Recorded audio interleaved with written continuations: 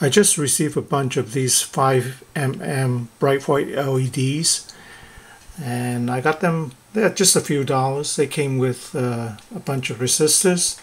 I think they're like 100 ohm resistors. And because I was playing around with this circuit that enables you to run a 3.3 volt LED on just 1.36 volt, I thought I would swap out the 3mm LEDs that I was using, and I wanted to see if the same circuit will run this 5mm LED, and looks like it does. And this circuit is based on two sets of coils here and a BC547 transistor, and I have a 91 ohm resistor there. And if you want to know the circuit, just look at the video that I just made before. As you can see, this is pretty bright, and surprisingly is just running on 1.36 volt.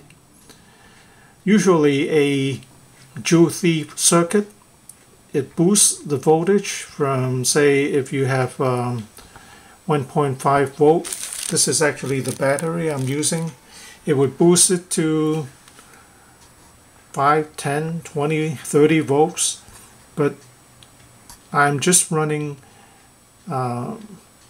this light here on 1.36. I'm not sure exactly how this is working, but it is working. So I thought I would just make another video.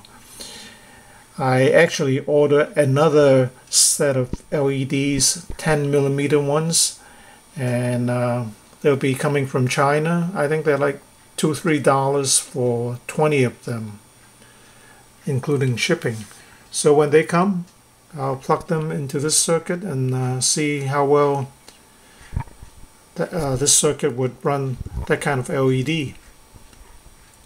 As I was saying, the practical side to this circuit is if I want to charge some batteries, 1.5 volt ones, I can use a lower voltage solar panel to charge them, because now I'm able to run the LED light on just 1.5 volt, so I don't need to buy a higher voltage solar panel. I can probably make do with 3 or 4 volts. So that's the practical side of this circuit. Isn't it amazing? 3.3 volt forward voltage, and I'm running it on 1.36 volts.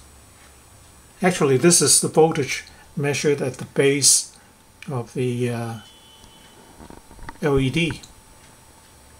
Okay, if you want more information, like I said, watch my previous video on making this circuit. Thanks for watching.